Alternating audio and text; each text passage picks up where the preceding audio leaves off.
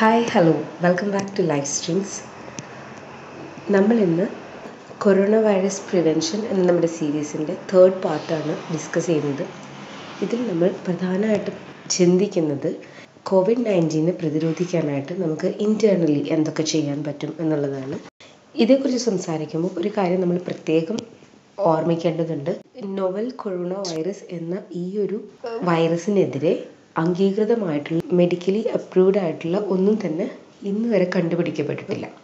സാധാരണ രീതിയിൽ ശരീരത്തിൽ ഒരു പ്രതിരോധ സംവിധാനം നിലവിലുണ്ട്. അതായത് നമ്മുടെ ശരീരത്തിൻ്റെ ഇമ്മ്യൂൺ സിസ്റ്റം. ഈ ഇമ്മ്യൂണിറ്റി ബൂസ്റ്റ് ചെയ്യുകയാണെങ്കിൽ ഏത് തരത്തിലുള്ള ഇൻഫെക്ഷൻസും ശരീരത്തിലേക്ക് വരുന്നതിന് പ്രിവെൻറ്റ് ചെയ്യാനായിട്ട് പറ്റും.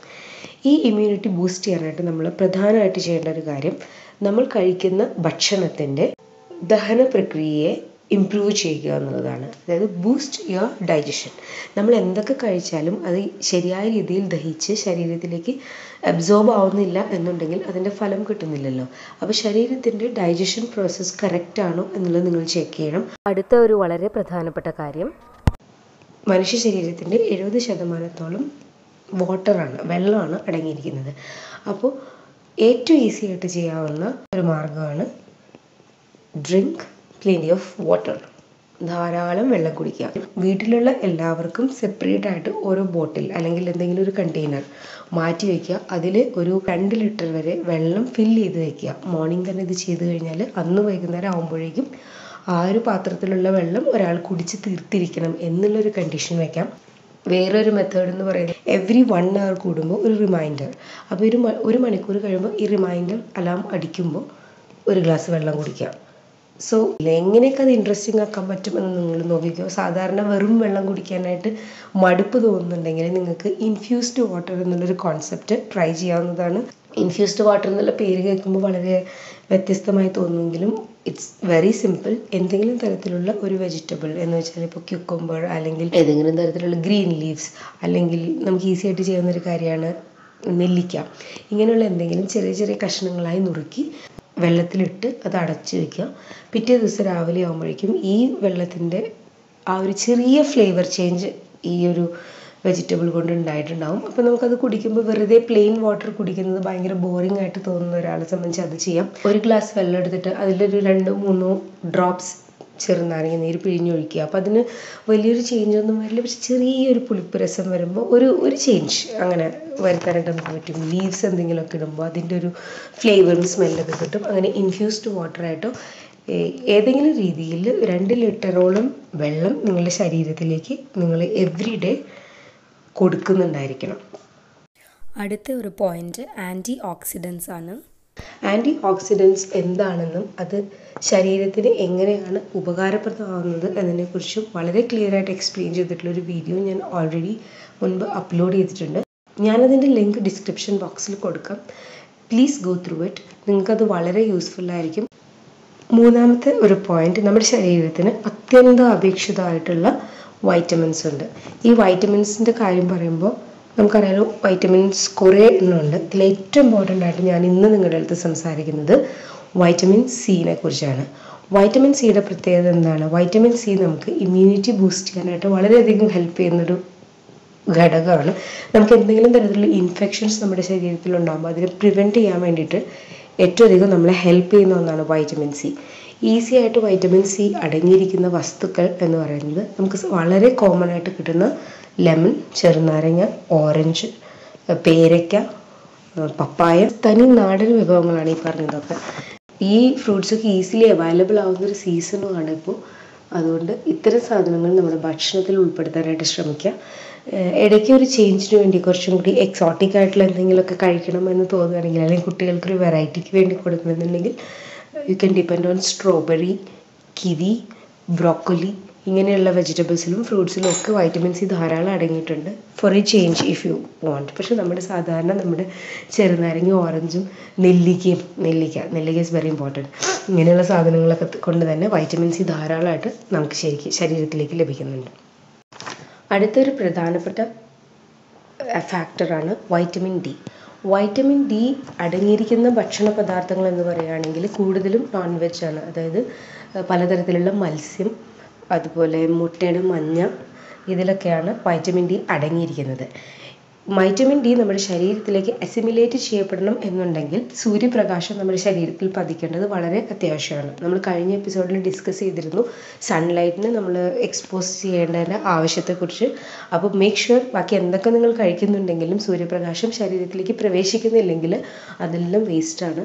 അതുകൊണ്ട് 15 മുതൽ 20 മിനിറ്റ് വരെ സൂര്യപ്രകാശം നിങ്ങളുടെ ശരീരത്തിലേക്ക് ലഭിക്കുന്നുണ്ട് എന്നുള്ള കാര്യം എന്തായാലും ഉറപ്പുവരുത്തണം.